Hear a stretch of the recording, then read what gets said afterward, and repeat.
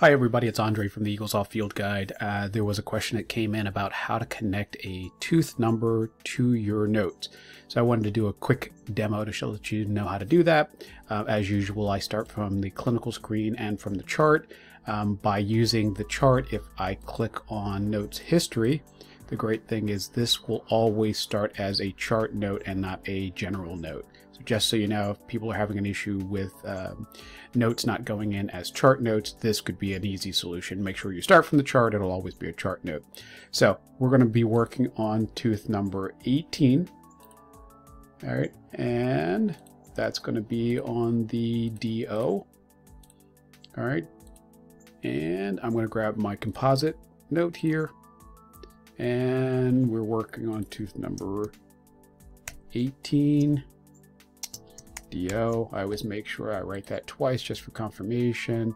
Reviewed the medical history, nothing to change there. Patient presented because there was decay penetrating into the dentin, and we placed topical, and we used carbocaine, 2 carps. I'm making this up, guys, through infiltration, and we used sonic fill.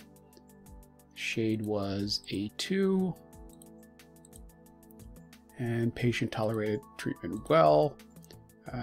We reviewed their treatment chair side, and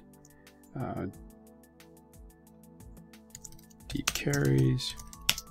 May review RCT on visit if issues continue. Making this up, guys.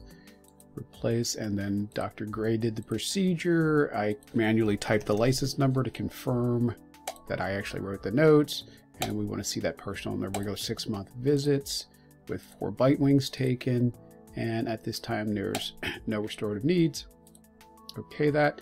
You see my 18, you see my DO, and I'm going to save that note. It's now part of the record for 18 DO. I'm going to close that, and now it's going to take a couple minutes to update, so I'm going to close that and open my chart back up. And now I have an 18 with a note next to it. Right click, view the history of that tooth, and now I can read all the notes about that tooth forever. Hopefully that helps you guys, and any other questions, you know how to get in touch with me through the Eaglesoft Field Guide. Thanks, guys.